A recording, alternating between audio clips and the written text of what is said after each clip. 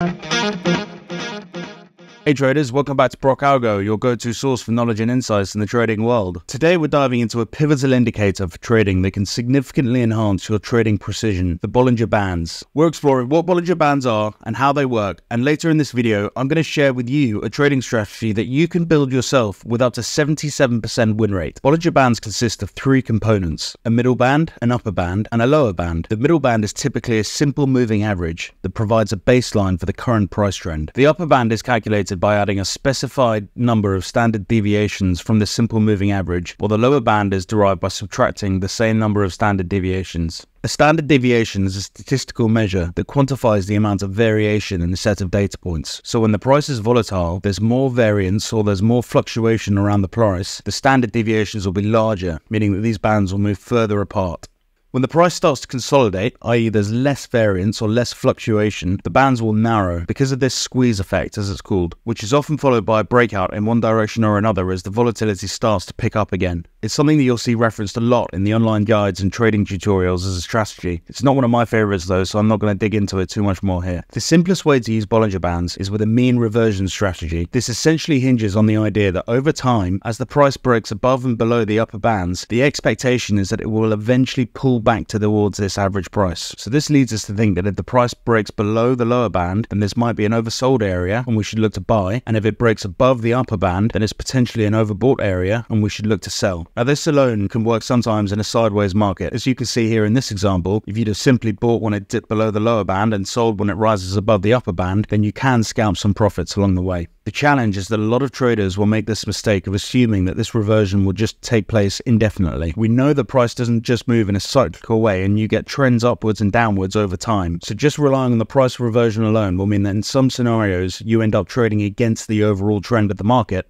which can be damaging. As you can see here in this example, during this bull trend, if you'd have sold or gone short when the price moved above the upper band, you'd have missed out on all this potential upside here. And vice versa, as you can see here in this downward trend, if you'd have simply bought when the price fell below the lower band, then you'd have been catching a falling knife and you could have been riding these losses all the way down. So how can we avoid these mistakes and turn this into a profitable scenario? Well, one way is to make sure that we've identified the right market conditions by using some trend indicators first, and then trade between the middle and the outer lines. Let's take a look at an example.